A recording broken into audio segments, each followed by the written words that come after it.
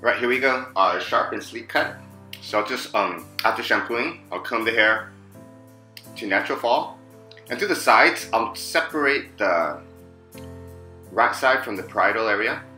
And here my sections, they're slightly diagonal.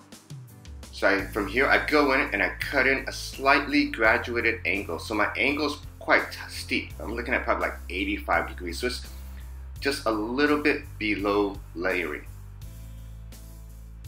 Now, and the reason why I chose a higher acute angle is because I want to have like that short hair, less long hair theory, in addition to the benefit of layers, so like removal of weight. So that's why I chose to use a higher, a steeper angle of graduation through the sides.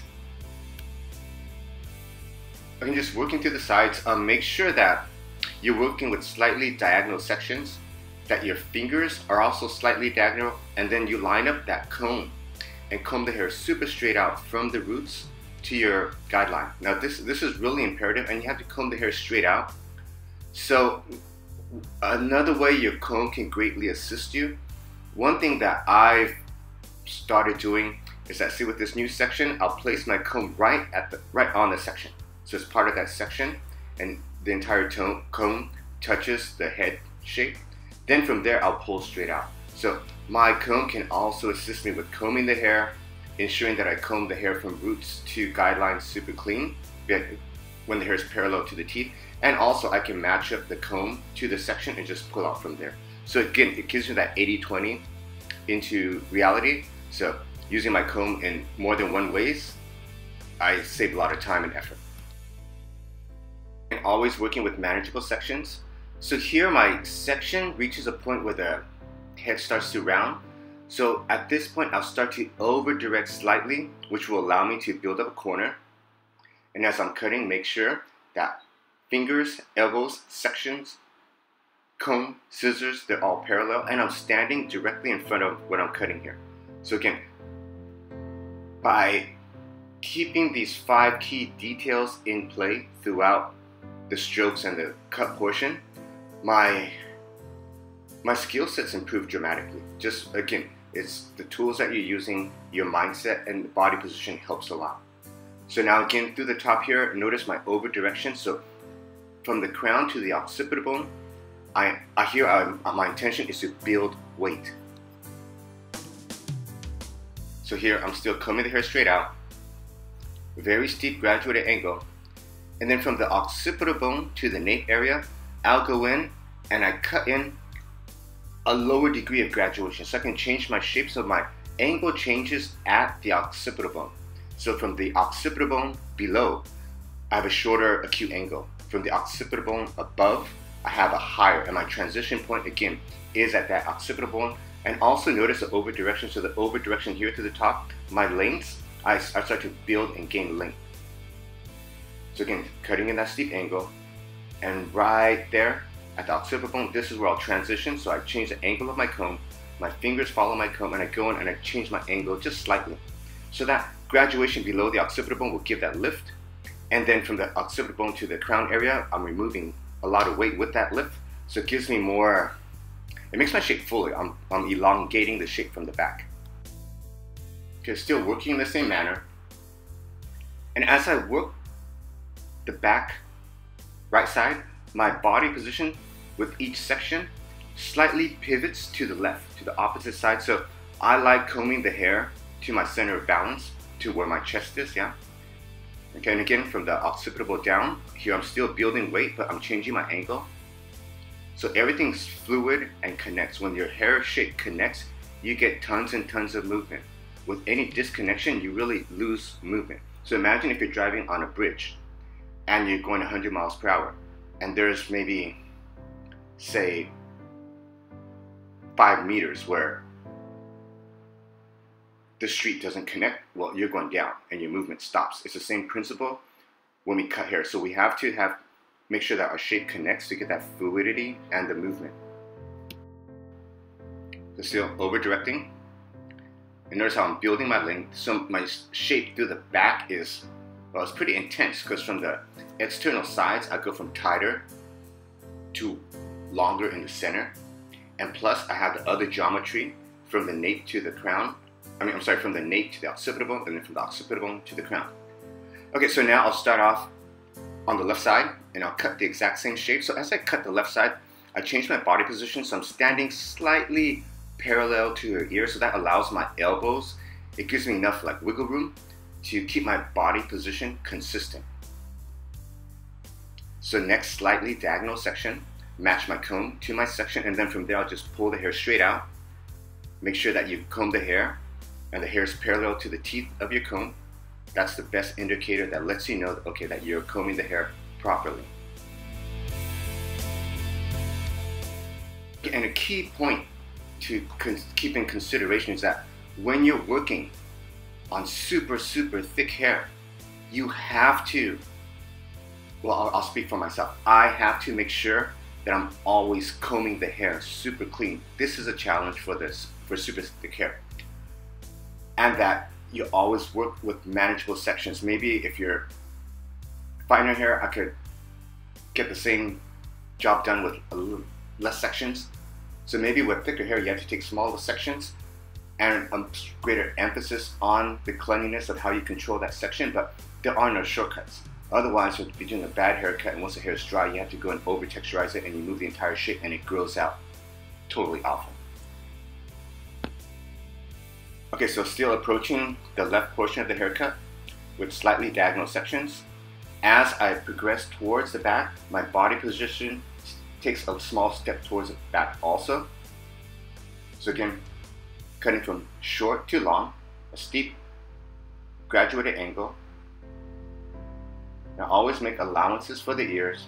And once the hair is dry, I'll go back and we always have to polish around the ears, because I haven't seen a set of ears that are symmetrical and identical, so you'll always have to go back once the hair is dry and just refine that area a bit more, and it takes another additional 15 to 30 seconds. So again here, still cutting my graduation. Now my next section, I'll start to over direct stronger. So this is in preparation for that, where the head starts to round. So here I'll build up my length and my weight via over direction. So my elbow's high, fingers are low. Your elbow position is essential. At least for myself, my elbow position is essential. I myself, if I drop my elbow, my finger angle will change. It always changes. It changes every time. But that's me specifically. Maybe others can do it. Now, I haven't developed that skill set. So the best remedy that I've been using for over 2 decades is my body position, my elbow position. So again, from the occipital bone to the crown, I'm cutting in that high graduation. And then from the occipital bone to the nape, I change my angle and I'm cutting in a steeper graduated shape.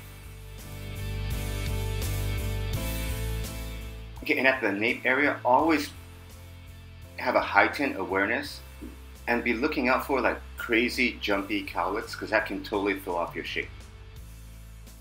Next section again, increasing elevation, over directing slightly. From the occipital bone to the crown, my angle's higher. So notice my finger position, my elbows. And then from here, I'll start to transition. I'll change my angle from the occipital bone into the nape area. And again, when you encounter like monster cowlicks at the nape, go in with less tension. And then once the hair is dry, we know where to go back and immediately start to refine.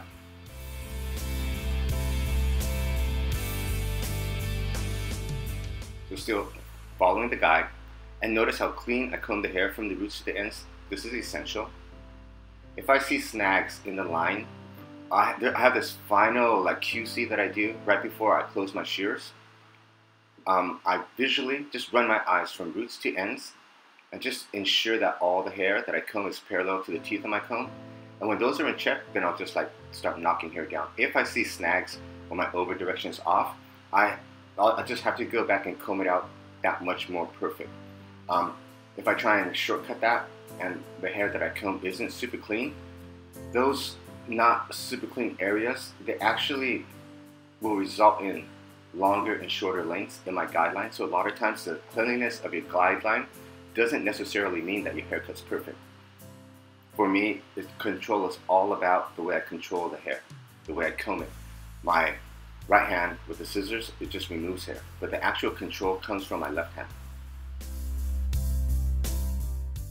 Comb the hair to natural fall, make visual assessments, and here I'll just go and I'm just cleaning out my outline shape a bit. So since my shape is graduated through the back, it makes mathematical sense for my outline to also be graduated. I have a lot of options. Say if I wanted to make her neck look wider, this angle would not be as steep. If I want to extend the length of the neck visually, then I'll up the angle. So visually we can play tricks on the eye depending on the lines that we choose to cut in. Okay, so through the top area, I'll comb out my first section, and then here every single section will be over directed to that last section, to where my weight sits through the side area. Now, this time around, my intent is to, again, build weight. I want to see the sides at the parietal fall quite heavy, so my over direction is exactly to that same point. I could also adapt the shape. If I wanted to see a bit more softened, I could elevate each section a bit more each time. So this technique is just a technique, but the technique within itself has millions of different adaptations that you have to throw into the technique. For example, like the angle through the sides I cut in was about 80 degrees, like an acute angle. I can do the exact same technique but cut in 30. Or I can go in and cut in, a concave, but using the same technique. So the technique is one thing, but the small adaptations that we have to make with our technique to suit the needs of our guests, that's the pressure that we have as hairdressers, and that comes from the consultation, from understanding the guest's needs and having a clear intention.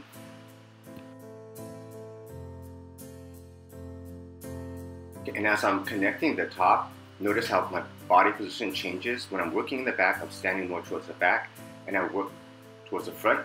I gradually start pivoting, moving my body more forward. So again, this allows me for the best control. Now, just for like shooting video, I'm standing behind the occipital bone. But if I didn't have to stay out of the lens of the camera, I would actually, my body position would be about 1.5 feet more towards the front. Okay, so the top right is done, so I'll do the same technique on the opposite side. So always, again, work in small, manageable sections, and I connect everything from the back to the front, especially around that crown area, because that area, when the hair falls naturally, the hair distribution is enormous. So again, comb, fingers, elbows, scissors, they're all parallel. Pay attention to your over direction. So if you're over directing the hair too far back or too far forward, you will notice that the hair that you comb out is not parallel to the teeth of your comb. When your over direction is on, then the hair is parallel to the teeth of your comb. It's just that simple, and it's just kicking in that little asset into your repertoire will up your game significantly. Because throughout the entire haircut, we always have a comb in our hand, and we always have 2 eyeballs. So we can use these assets that are feasible all the time. Calm, cool, collected approach to cutting. And make sure your stroke is slow enough where you can visually make all these little assessments.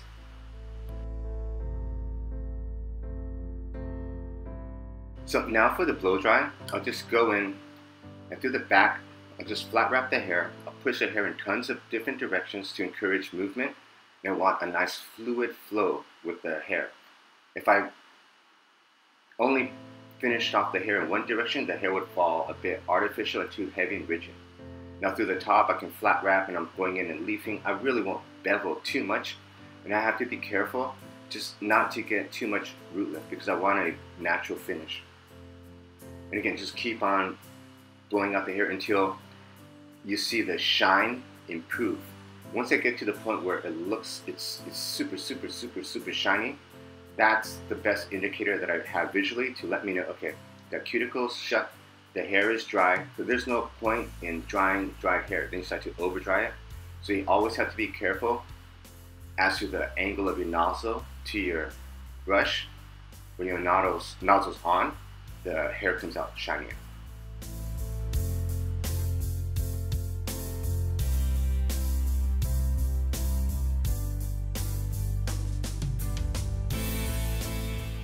Okay, so now just go back, and here I'm removing weight, because remember my over direction was quite heavy. So of course I'll build weight, which is nice because now once the hair is dry, I have this open plan where I can go and like refine the weight to what I aesthetically am aiming for.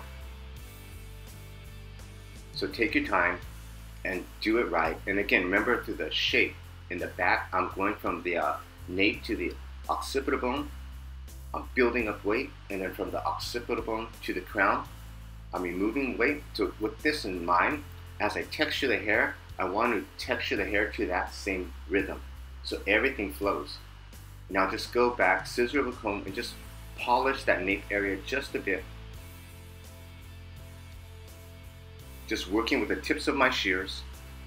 Remember, detail is always exists at the fringe of your shears. And through the back, always give the back additional TLC, because after the haircut, for the next 6 to 8 weeks, half the people, half the time will see your end result from the back. And then again, you have to think from the client's perspective. When the client does put effort into the hair, they can put it in the front because they can't see the back. So I always like to give the back more TLC in the salon, because I anticipate for the next, again, 6 to 8 weeks, that back will be neglected. So now going through the sides, I'm just cutting in a super square, clean line. Just working around the ears. Hold the ears down, don't cut off the ears. That'll lower your retention. Refining the shape through the back, where the back and the sides meet. Now the steepness of the angle is up to you. A steeper angle will pull the eye, a softer angle will flow a little bit more fluid. And as you're working these details, I recommend that once you've worked your line to your point of satisfaction, take a deep breath, take a step back, and start visually assessing your refinement from different angles. So look at it from the side, look at it from the front, look at it from an angle from high to low, an angle from low to high, and always be looking to critique your own work. So that way you can go back and just polish it again, and then that line will become even that much more perfect. Because when we're focusing on a line that's very close to our eyes, we're looking at one perspective. But then you have to remember, as you finish a haircut, your end result, the masses will see that same line from multiple different points of view. So go back with the multiple point of view in mind and just polish that line just a bit more. Okay, and here I'm working through the top, just texturizing, because remember the top, I over directed the hair, so it will fall super, super, super, super heavy. So now I have the option to keep or remove heaviness by the amount of texture, or I can go in and I can cut a line that removes a corner, and then that will fall a lot softer, and then I can refine it. So it gives me, there's more in play right here, and I have more control over the end result, especially now that the hair is dry, and I can take into consideration how the hair naturally falls 24/7, 365. And I like to work the hair to the point where it feels nice, smooth, and comfortable to comb or push your hair with your fingers from roots to the ends. For me, that's the best indicator that, okay, the shape is on and I've texturized enough. As you run your comb or your fingers through the hair, you can actually, if you're aware, you can feel the density and the balance of the shape through your fingers or your comb. Because I want the client to be able to go back and comb the hair and like, wow, now it's so smooth that when everything checks and the distribution of weight is on. Okay, and there we have it. Enjoy.